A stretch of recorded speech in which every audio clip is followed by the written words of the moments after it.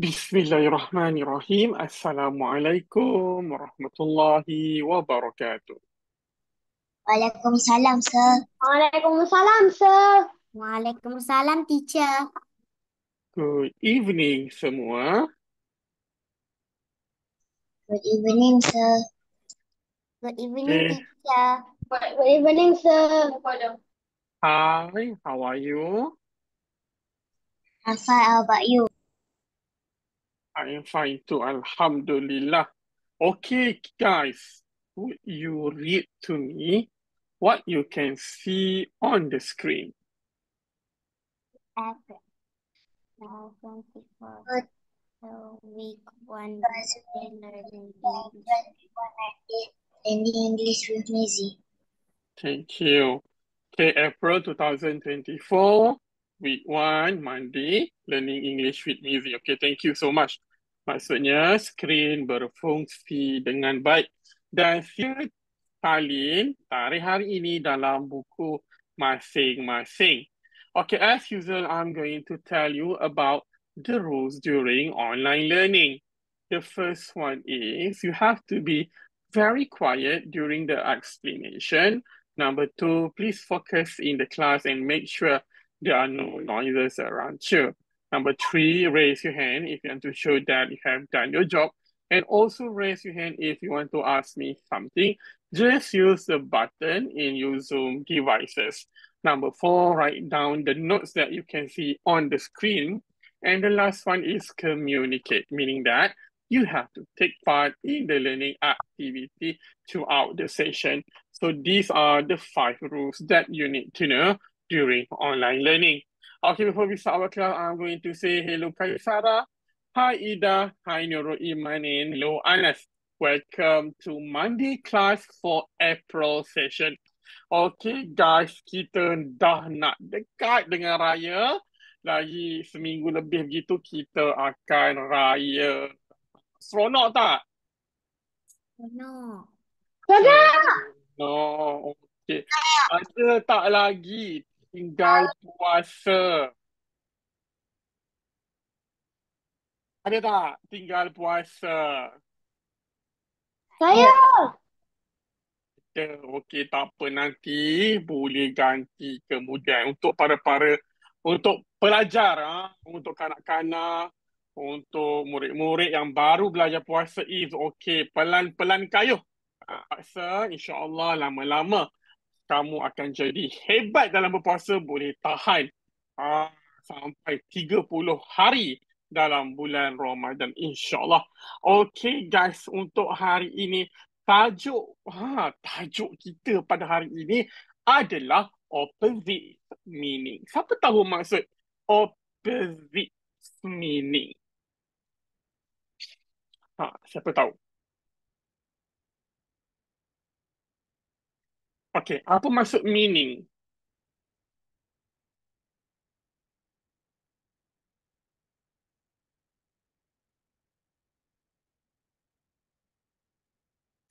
Tak tahu juga Okey, tak apa. Okey, meaning tu maksudnya adalah maksud. Maksud. Maksud adalah maksud. Okey. Meaning adalah maksud. Maksud. Okey. Opposite tu berlawanan. Berlawanan. Kalau secakap cerah lawannya, Gelap. rendah lawannya, rendah lawannya, Tinggi. kurus lawannya, Gemuk. muda lawannya, Tua. kaya lawannya, Okey. miskin. Pandai lawannya, Pandai. pandai lawannya apa? Tak pandai. Okey, tak pandai. Betul lah tu. Okey. So, hari ini kita nak belajar tentang itu tetapi dalam bahasa Inggeris. Get ready with your pen, pencil, book, and paper. Siapa dah siap angkat emoji love? Okay. So, Dah banyak. kita akan mulakan dengan Kaisara. Uh, Anak. Kaisara. What is this?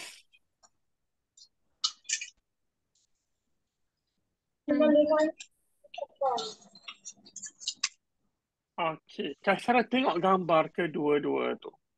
Okay. Ini dia bangun tidur. Awake. Thank you. W-A-K-E. Yang ini tengah tidur.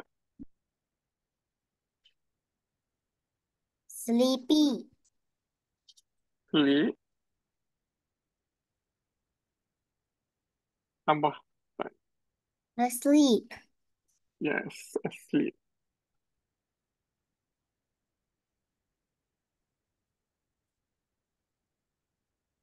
Sekejap.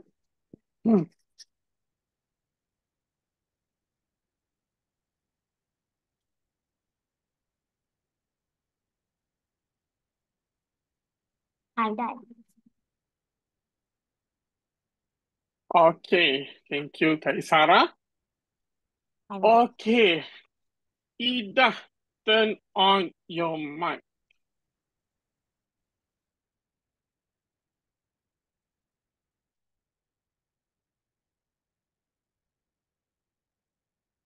Ida, turn on your mic.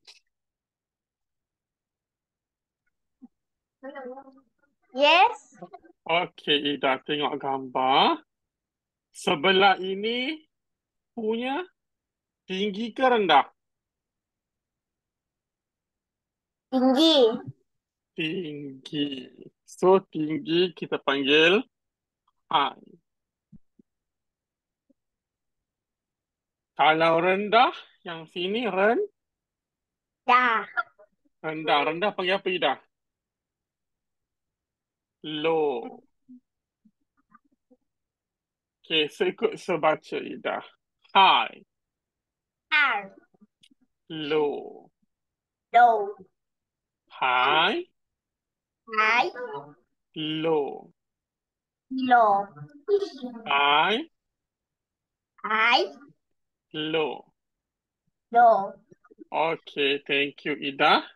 Berikutnya Nurul Iman. Old. All, lawannya Y, O, Young. ya yang. Okay, very good. O lawannya yang.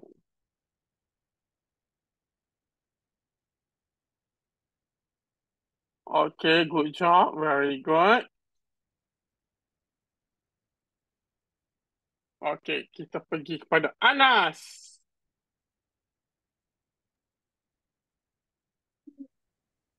Okay, yang sebelah ni B.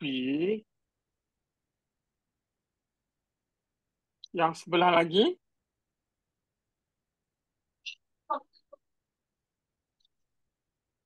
Small.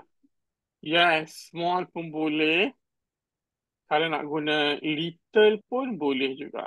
Tak ada masalah pun. Okay, very good Anas. Thank you so much. Okay, berikutnya Kaisara.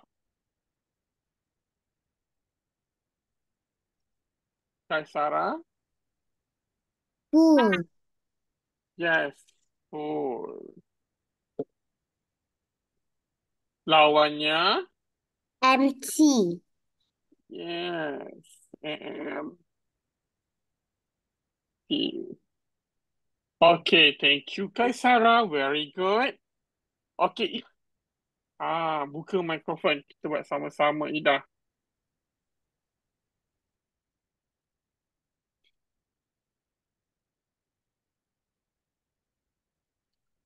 Ida, buka mikrofon.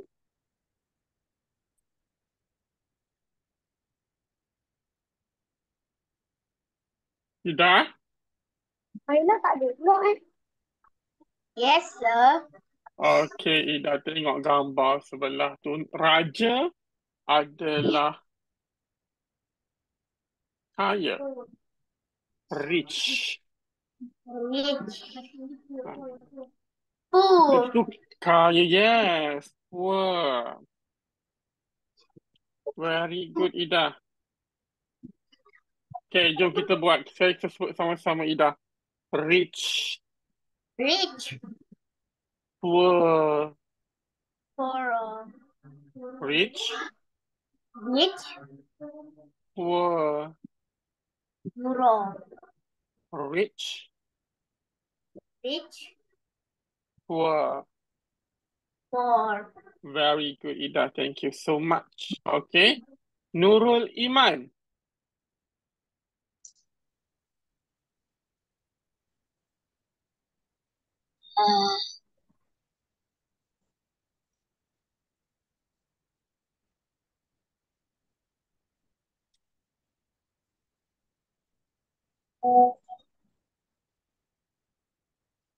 Cuba tengok.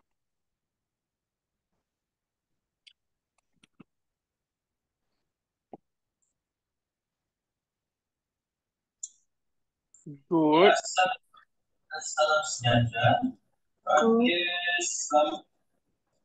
Back. Yeah, back.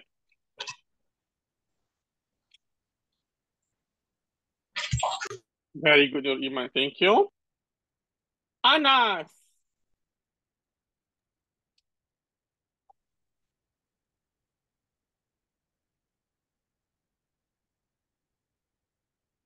Cuba buat.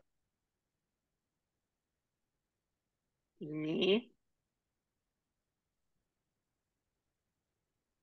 Beautiful. Okay, beautifulnya Ugly.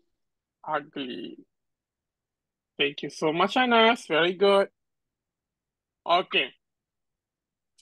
Kaisara, look at the hair.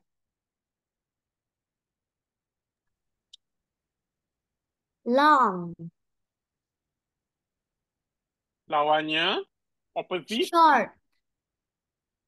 Very good. Thank you, Kaisara. Very good. Ika.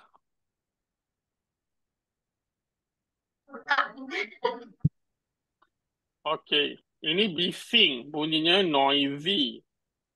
Noisy. Okay. Bising lawannya diam kan? Kalau diam kita sebut quiet. Ikut saya baca.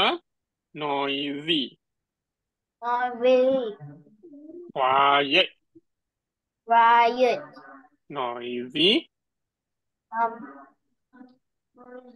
noisy. Quiet. Quiet. Riot. Sekali lagi. Noisy. Noisy. Quiet. Riot. Very good. Thank you, Ida. Okay. Nurul Iman. Apa ni?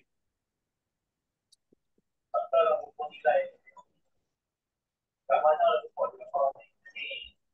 bagi dulu. Easy. Yes. 1 tambah 1. Easy. Kalau ini susah.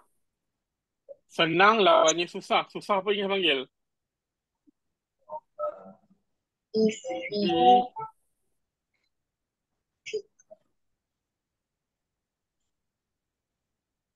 Apa tu?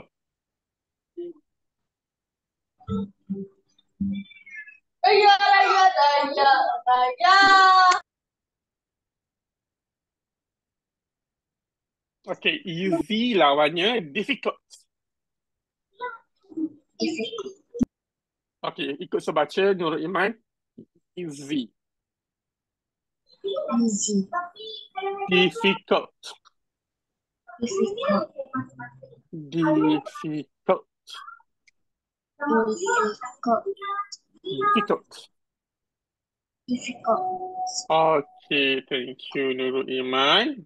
Job. Okay, Anas ready.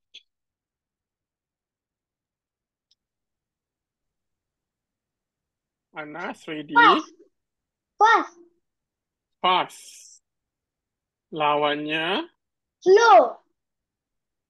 slow. Very good. Thank you, Anas. Good job. Okay, berbalik pada Kaisara.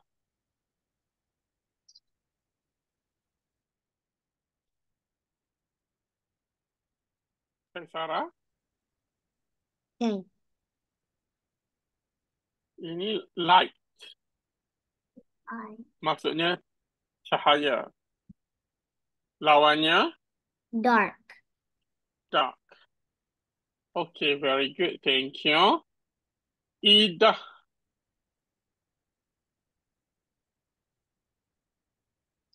Ida. Yes. Okay, 2 tambah 2 betul jawapannya. Betul, English panggil right. Right. Right.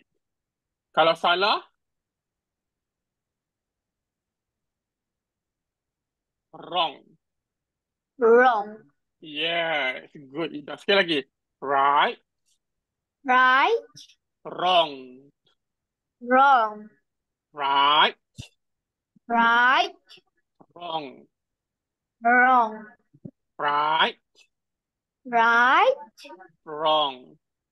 Wrong. Thank you so much, Ida. Very good. Okay, Nurul Iman. Look at the hair, Nurul Iman. Curly. Curly. Straight. Yes, straight.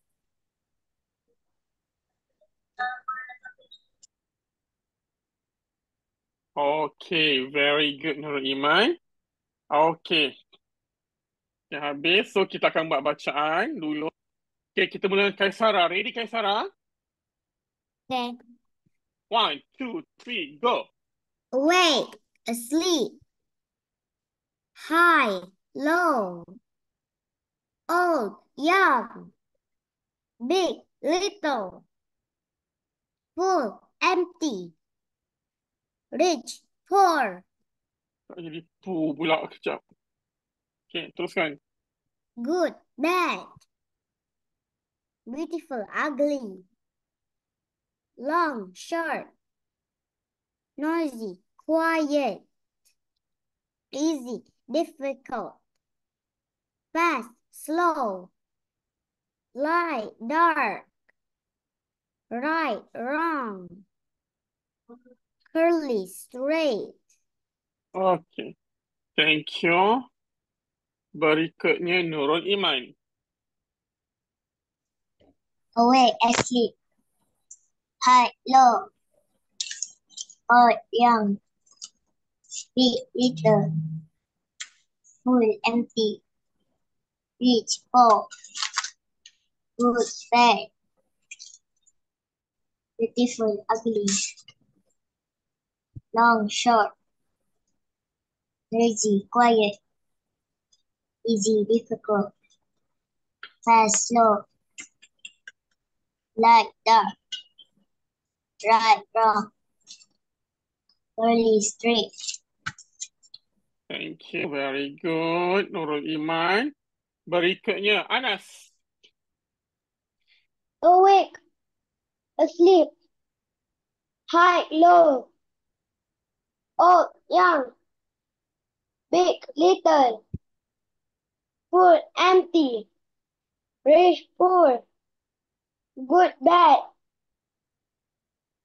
Beautiful. Ugly. Long. Short. Noisy. Quiet. Easy. Difficult. Fast. Low. Light. Dark. Right. Wrong. Curly. Straight. Okay, thank you so much. Okay, ready, Ida?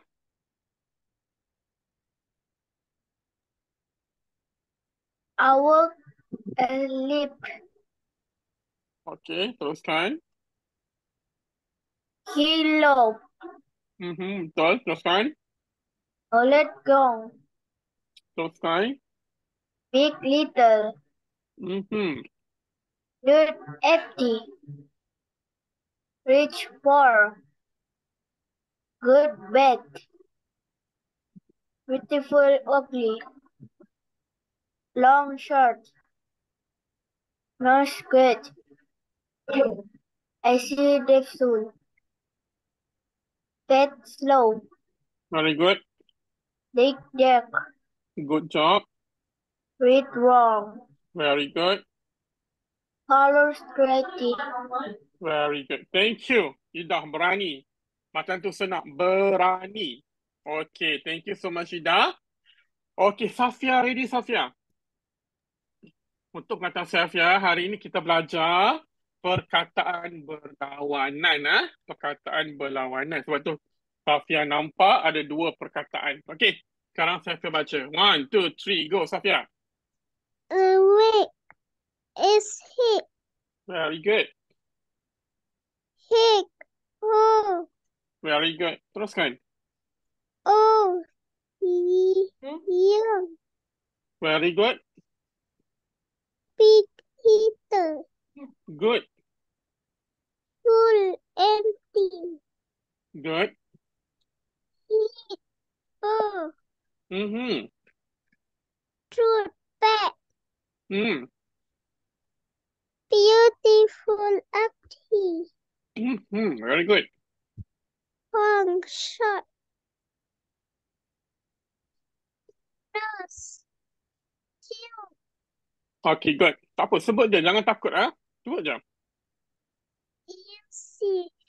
If she to Mm-hmm. Betul. Betul. Hampir tepat. Very good. Teruskan. dance fast slow.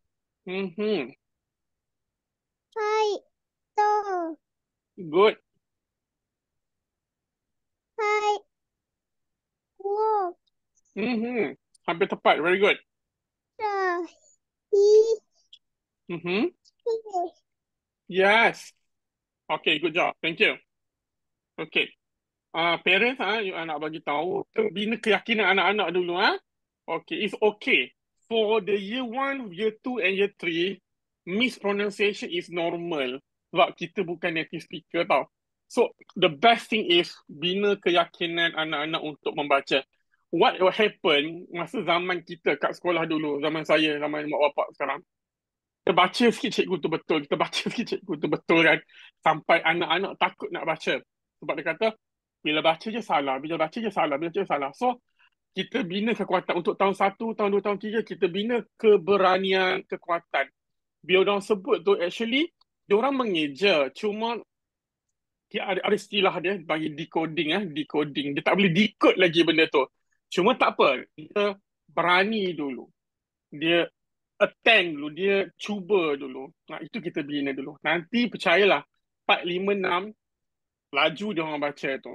Year 1, year 2, year 3 is normal for them to uh, dia baca. Sebab lagipun bahasa Inggeris adalah bukan bahasa pertuturan dekat rumah. Kita cakap bahasa Melayu kat rumah, so it's normal for them to mispronunciation. Mispronunciation tu maksudnya uh, bukan salah sebut, tak salah pun. Cuma sebutan tu kurang tepat macam tu. Okay, thank you so much. So sekarang ini kita ada 3 praktis yang kita akan buat. Dan praktis sangat best gila. Praktis A ni sangat best. So kita akan pergi ke praktis A. Okay, praktis A ni saya hanya bagi pelambangan. Sebab saya nak bina kamu punya konsep dulu, pemahaman dulu, what is the opposite meaning. Fahamkan konsep dahulu. Okay, sekarang tujuannya match the opposite. Maksudnya, pilih yang berlawanan, opposite. Okay, Kaisara. Jawapan That. nombor 1, 2, 3. That. Yes, set, betul. Okay, yang mana? 1, 2, 3. One. Okay, good. Thank you, Kaisara. Ida.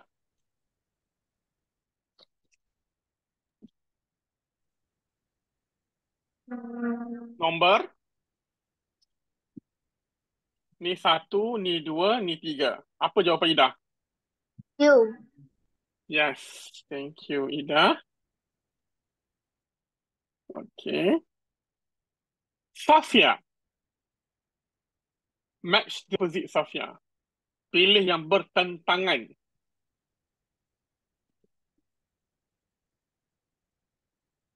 Apa jawapan Safia?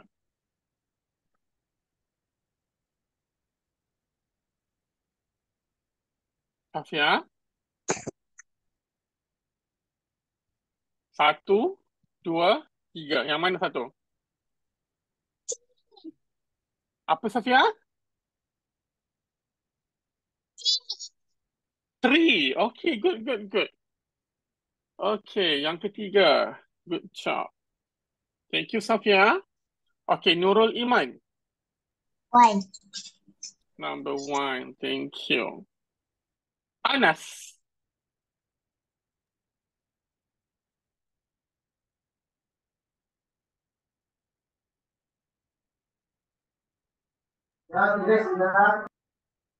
Anas. 2. Yes, 2. Okay, congratulations. Semua jawab dengan betul. Maksudnya kamu dah faham konsep bertentangan. So, sekarang kita akan masuk ke practice B. Okay, saya akan bagi perkataan, kamu kena pilih yang mana betul. Kita akan mulakan dengan Kaisara. Ready, Kaisara? Okay, pick the opposite. Pilih yang berlawanan. Yeah. Number 1. Thank you. Ida.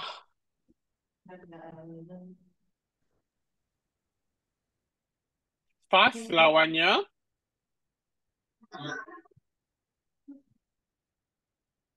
Fast Slow. lawannya apa, Ida? Yes. Slow. Hello. Very good, Ida. Thank you so much. Okay, Safia.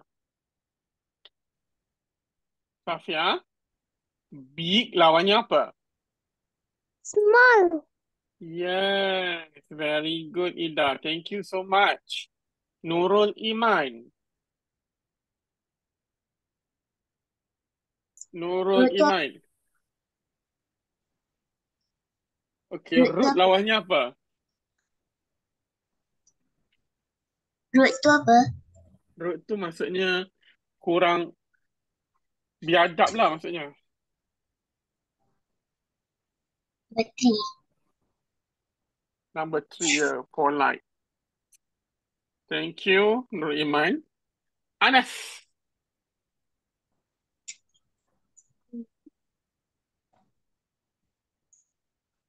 Anas. Dirty lawannya. Clean. Yes, clean. Thank you, Anas. Kaisara. No. Apa jawapan? Hot. Hot. Cold lawannya hot. Thank you. Ida.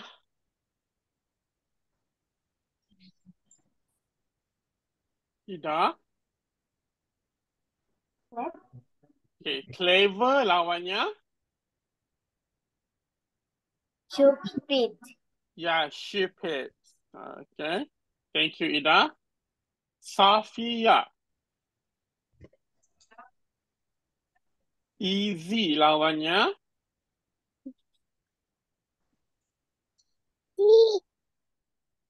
Yang mana? Rich. Easy lawannya rich. Okay, easy tu mudah. Mudah lawannya susah. So, susah adalah difficult. Okay. Nampak tak kenapa kita kata difficult ni susah? Nak eja pun susah, nampak tu tak? Nampak Safia? Ejaan pun susah. Double F lah apa kan? So kita ingatlah difficult ini maksudnya susah. Okay, thank you Safia. Good job. Nurul Iman. Nurul Iman. Number 3. Wet lawannya. Apa maksud wet? Basah. Lawannya dry. Thank you. Anas, sekejap berulang. Aduh.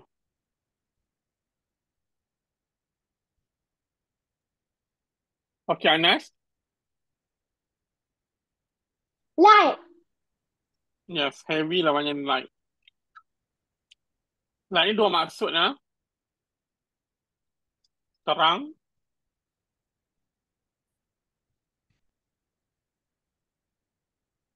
cahaya, dan heavy ni berat kan? Maksudnya ringan. So maksudnya light bukan satu maksud. Banyak. So kena hafal tau. Okey. Thank you. Jom kita pergi ke Saira untuk bacaan. Okey, Kak Sarah. Baca jawapannya. 1, 2, 3, go. Old, young. Fast, slow. Big, small. Rude, polite. Polite. Polite. Dirty, clean. Cold, hot. Clever, stupid. Easy, difficult. Wet, dry. Heavy, light. Thank you. Ida, ready dah? Alert wrong. Fat slow. Big smell. Red floaty. Red clean. Glut hot. Clever stupid. Essay crooked. Wet dry. Have leak. Leak. Okay, thank you so much. Okay, Safia, ready?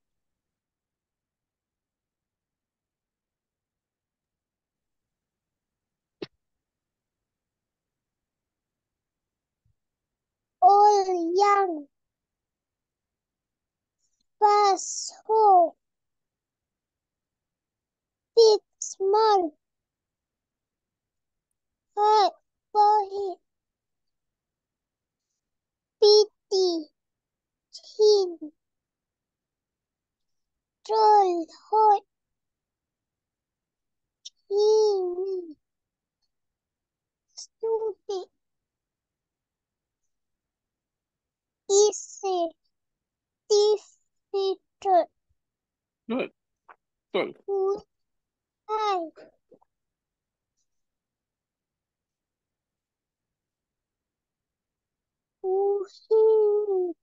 High. Good. Okay, good job. Mantap, Safia. Nurul Iman, Old, young. Fast, slow. Big, small. Rude, polite. Dirty, clean. Cold, hot. Clever, stupid.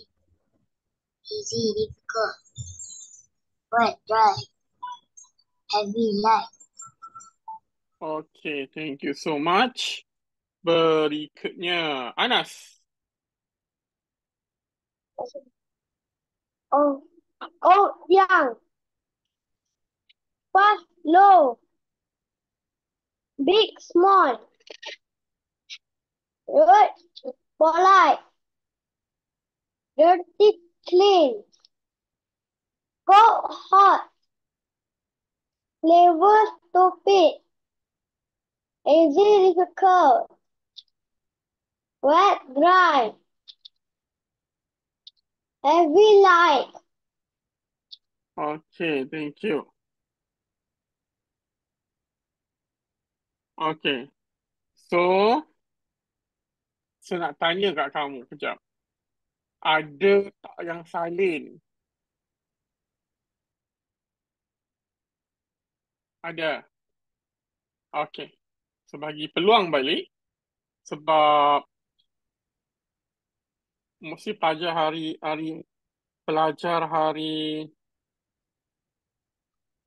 hari Monday jarang hantar nota. So, sekian pada yang ini. Sila salin. I'm done. Okay, good. Thank you. Salin tak payah lukis. Salin saja perkataan. Okay. Siapa yang dah siap bagi tahu, so akan pergi next. Tak payah tulis. Tulis, tak payah lukis. Oh. I'm done. Sir, Thank you, Kaisara. Thank you, Kaisara. I'm noted. Okay. sir. Tulis saja. Ya, saya. Practice A, B, C kena salin ke? Ya, kita buat ni dulu, ha? Okay. Pastikan ni cepat je sebab saya tahu kita boleh buat juga cepat sebab dia perkataan saja, tak panjang. Cepat sangat. Okay, dah. Boleh saya pergi berikutnya? I'm done. Okay, berikutnya. Ya, Kaisara, saya nampak. Thank you so much.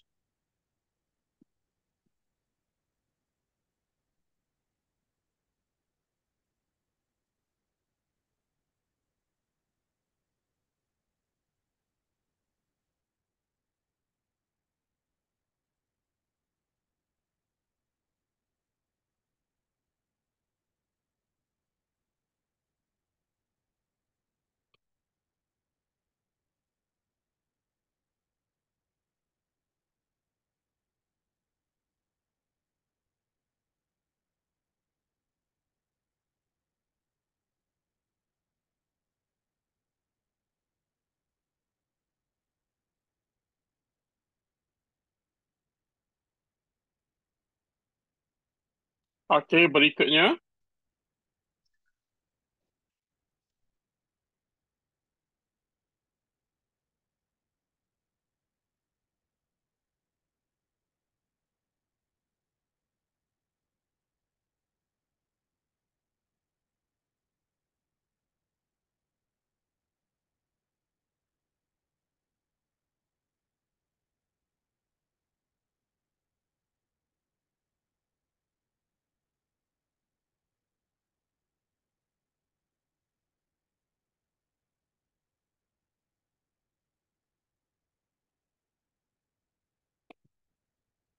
Okay, teruskan.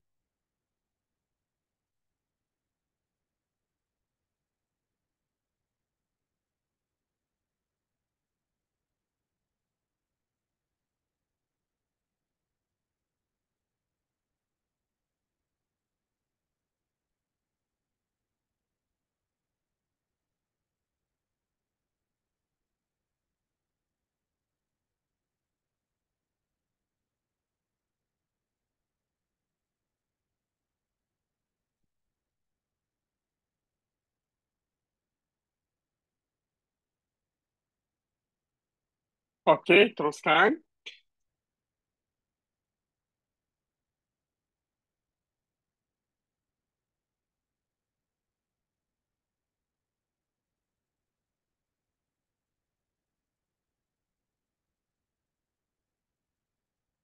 Bila kamu salin, kamu tengok gambar tu tau.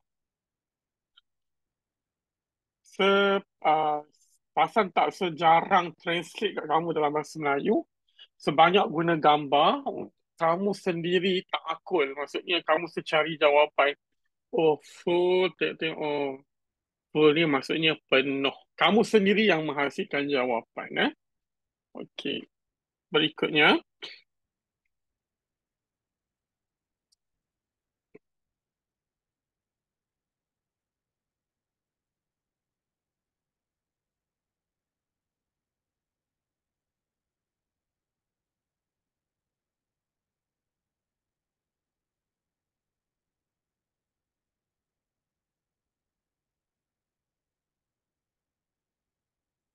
Okey, rasanya cepat juga. Okey, berikutnya. Good and bad.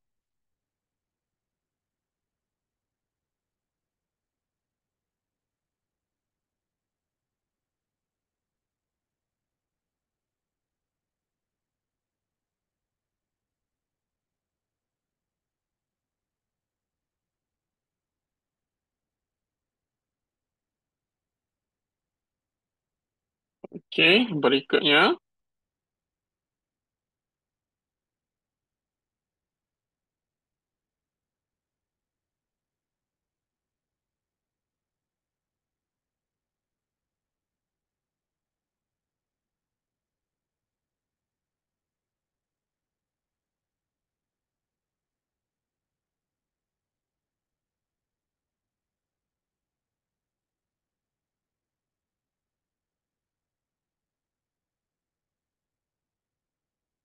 Ini panjang sikit aja, beautiful tu panjang sikit.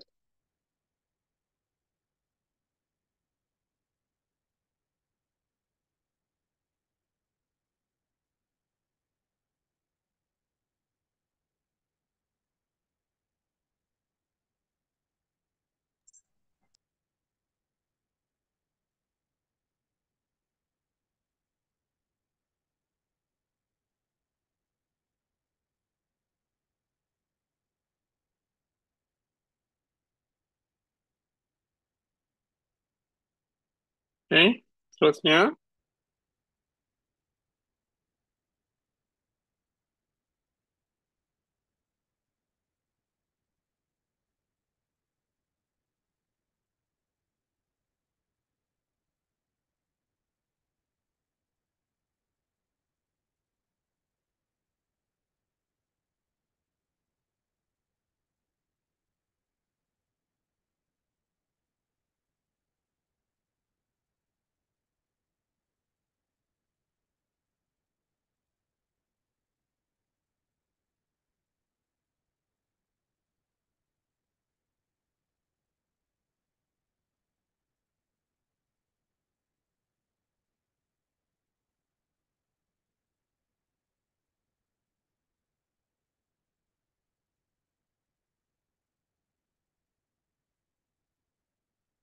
Berikutnya, pastikan waktu kelas kamu salin, so nanti dah luar kelas tak payah salin dah. Dan bila kamu salin waktu kelas, ingatan kamu akan lebih double, yang lebih ingat lama lagi faham.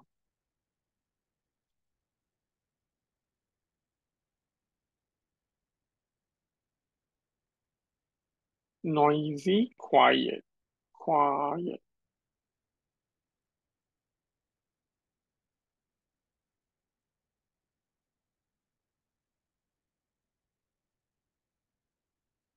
Okey, berikutnya.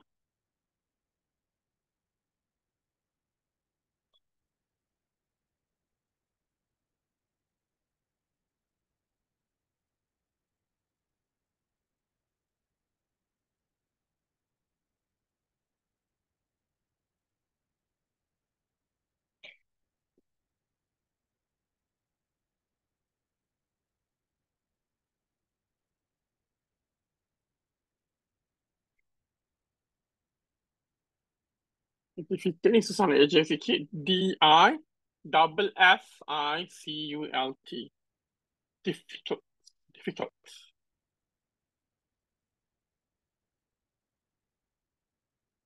Yang dah salin bagi tahu dah siap. Okey, berikutnya.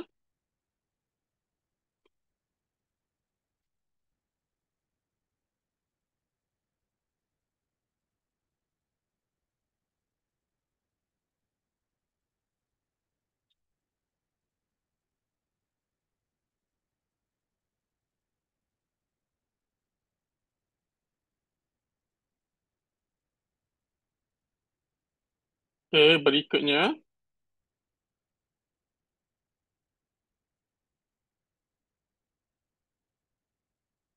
Pelukis hanya salin saja. Tulis sahaja perkataan yang kamu nampak. Okey, perkataan bertentangan. Okey. Okey, berikutnya.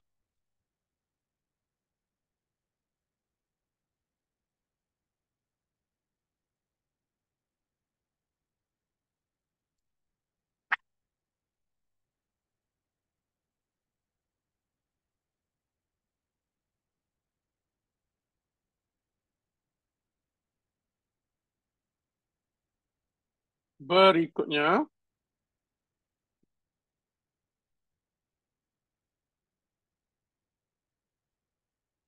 Sir, nak siap lagi yang tadi.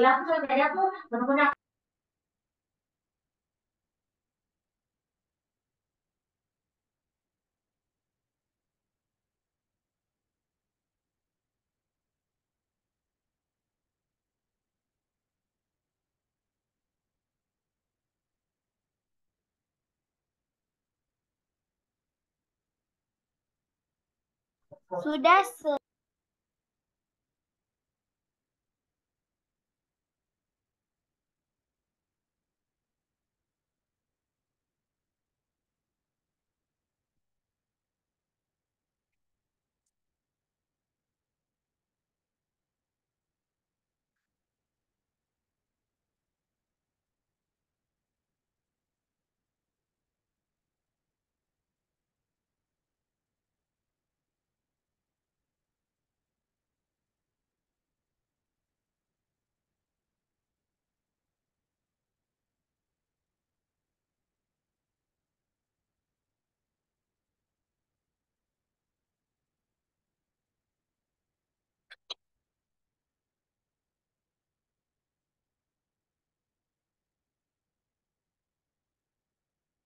dah. Okey. Practice B pula. Ini tak perlu sebab dia tak ada perkataan. Okey, practice B. Oh, terus nama yang. Ha?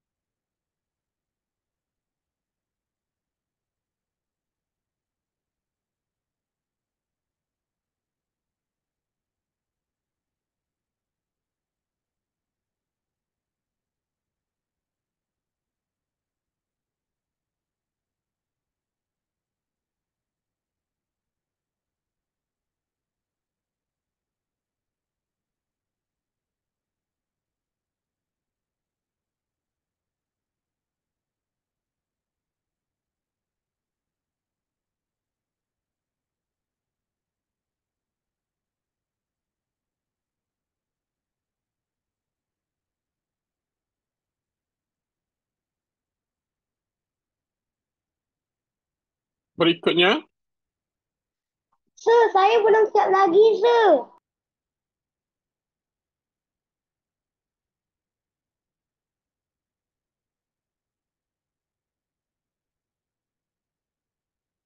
Dah. okay, teruskan.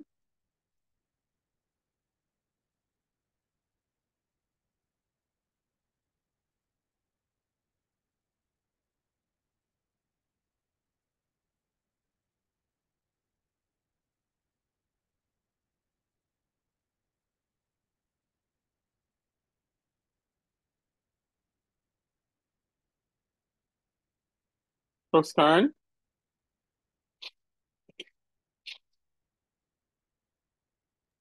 Sir, saya belum siap lagi, Sir. Salin yang jawapan saja. Dah.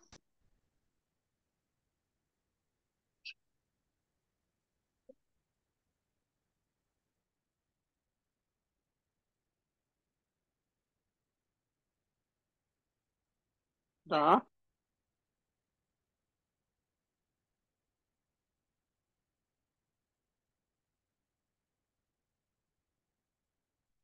Okey, teruskan.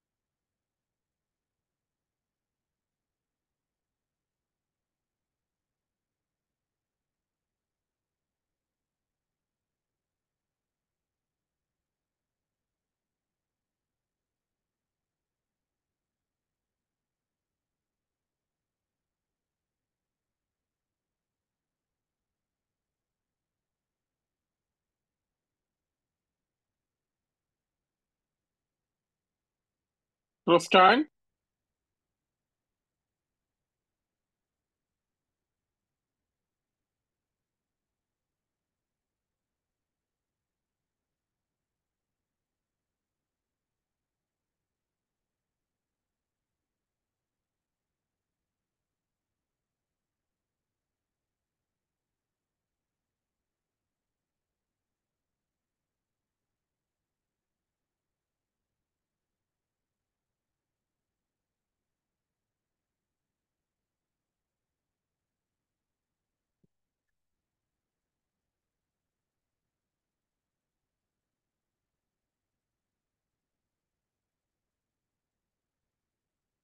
Okey, teruskan.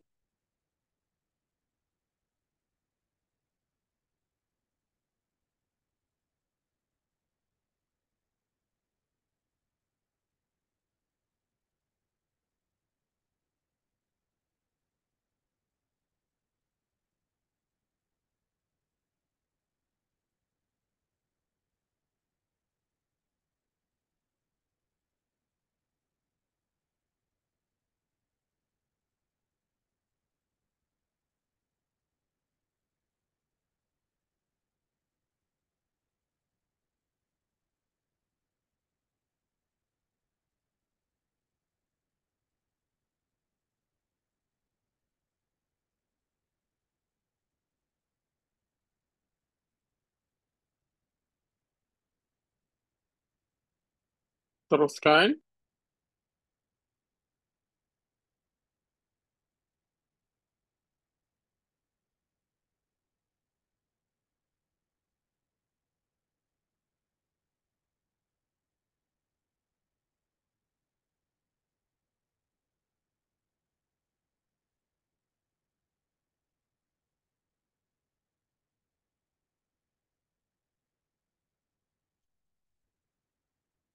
Teruskan.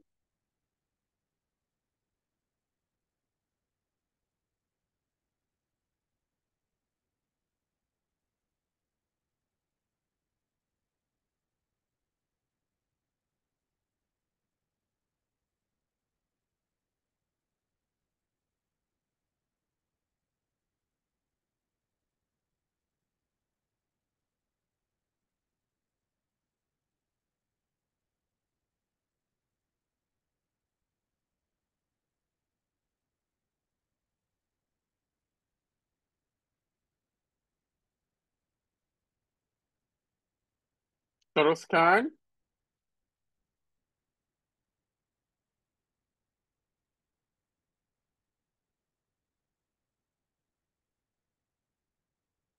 Dan teruskan. Okay, lepas ni kita akan masuk ke practice C yang lebih kepada sentence structure. Itu dah ada jawab. Sebutan salah. Okay.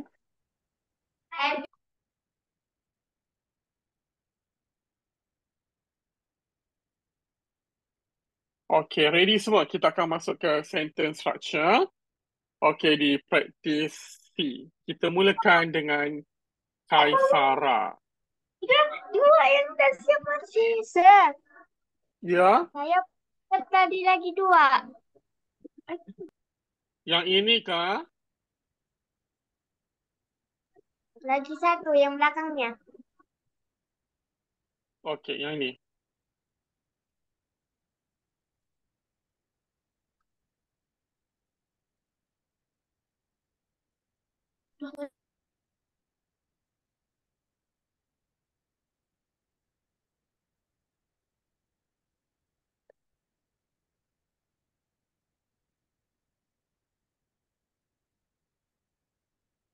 Depannya pula, sir.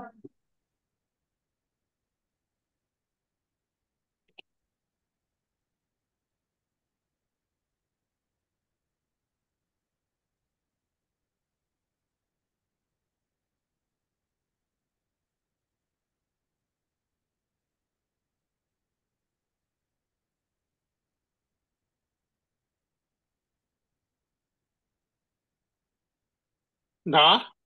Dah. Nah, Okay. Kaisara ready. Tukarkan ayat ini kepada ayat yang berlawanan.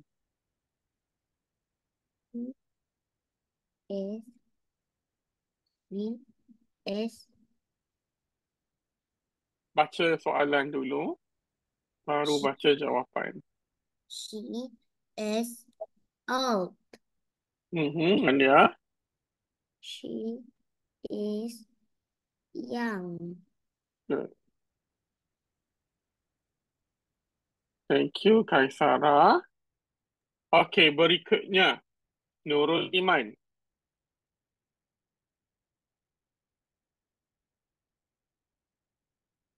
Nurul Iman.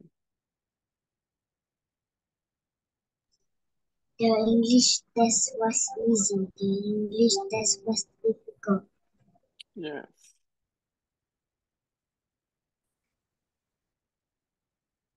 Thank you, Nurul Iman. Anas. My house is big. My house is small. Very good.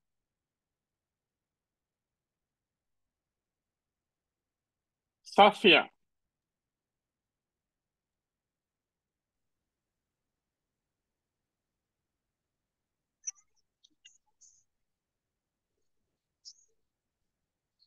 Hot water. Baca soalan dulu.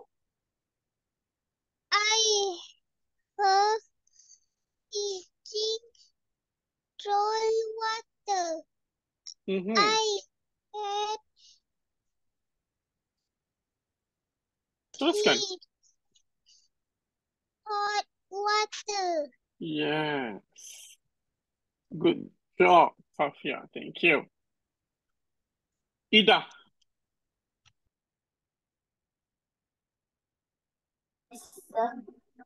Okay, cuba jawab. The glass is empty. Yeah. The glass is full. Yeah. Thank you, Ida. Very good. Kaisara.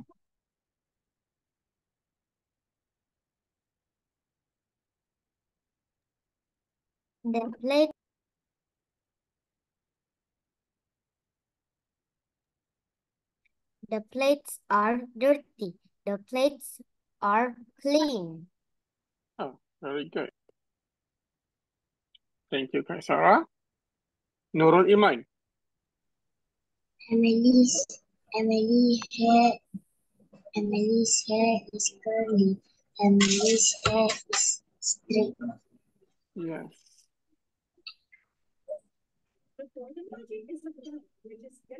Thank you, Nurul Iman. Anas. Jessie is a polite girl. Jessie is right girl.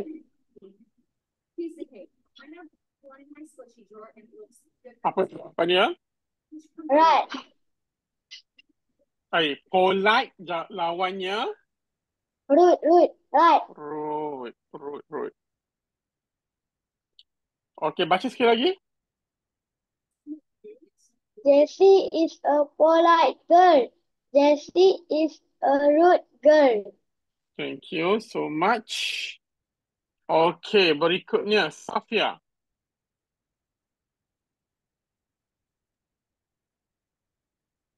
The umpeha is sweet.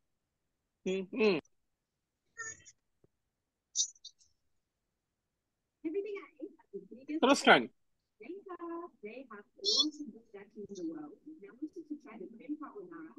Okay, the umbrella is wet, basah.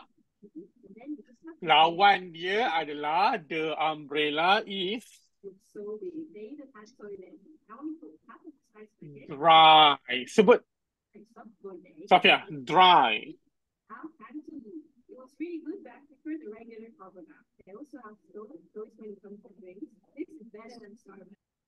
Sebut dry. Yes, thank you. Okay, Ida. Ali lifts this up the heavy box. Ali lifts up the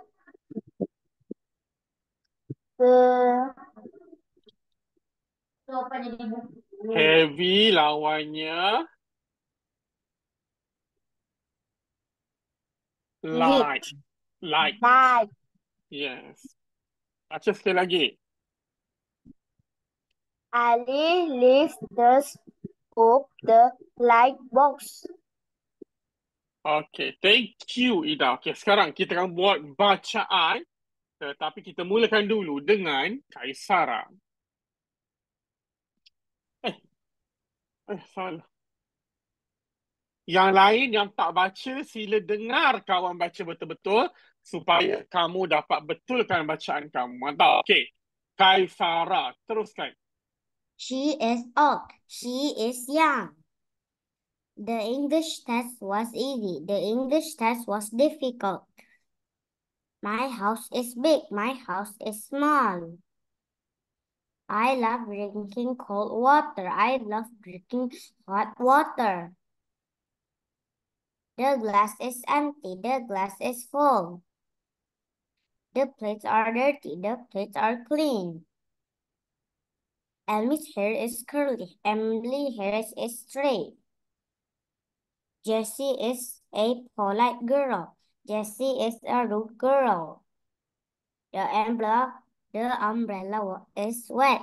The umbrella is dry. Ali lifts up the heavy box. Ali lifts up the light box. Thank you. Berikutnya Iman. Okey, teruskan. She is old. She is young. The English test was easy. The English test was difficult. My house is big. My house is small. I love to drink hot water. I love to drink hot water. The glass is empty. The glass is full. The plates are dirty. The plates are clean. Emily's hair is curly. Emily's hair is straight. Jessie is a polite girl. Jessie is a rude girl. The umbrella is wet. The umbrella is dry. Ali lift up the heavy box. Ali lift up the light box. Thank you so much. Anas, ready Anas? She is old. She is young. The English test was easy. The English test was difficult. My house is big. My house is small. I love drinking cold water. I love drinking hot water. The glass is empty. The glass is full. The plates are dirty. The plates are clean. Emily's hair is curly. Emily's hair is red. Jessie is a polite girl. Jessie is a rude girl. The umbrella is wet. The umbrella is dry. Ali lights up the heavy box. Ali lights up the light box.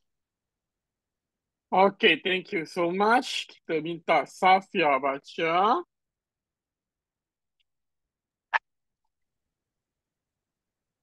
She is old. She is young. The his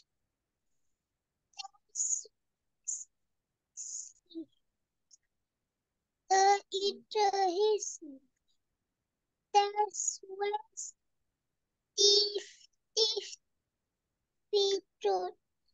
Very good. Teruskan. My house is big. My house is small. Very good. Teruskan.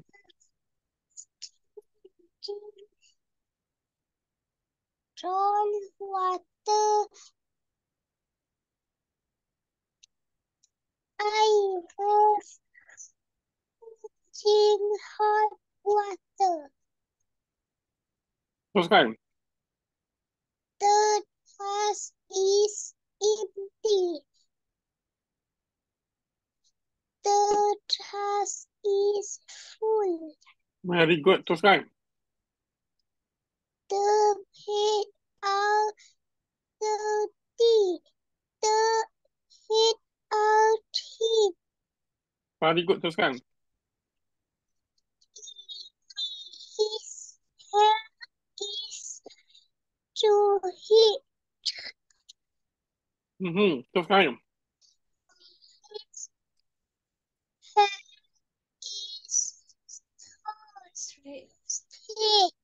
Very good. Teruskan. Jessie is a boy. Teruskan. Jessie is a Root, husband. root girl. Okay, good. Teruskan.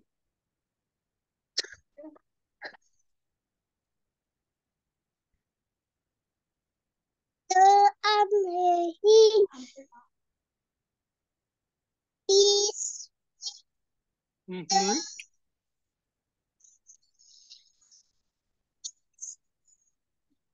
Teruskan. The umbrella is. high. Very good. Teruskan.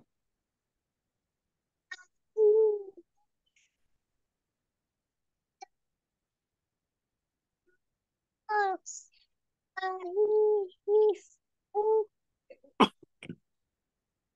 up the high box. Very good.